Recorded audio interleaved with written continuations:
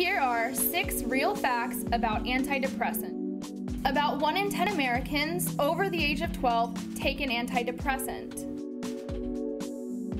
From 2005 to 2008, antidepressants ranked the 3rd top prescription drug taken by Americans.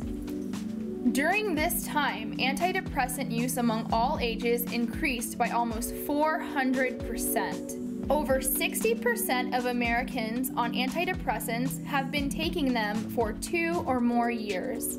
Antidepressants are often combined with alcohol, which increases the risk of poisoning and overdose. Over 2.1 million people in the United States abused antidepressants in 2011 alone. What do you know about antidepressants? Comment and share below. Detox to Rehab wants to help as many people as possible and do it the right way. Please subscribe, comment, and like our channel. Thank you for watching.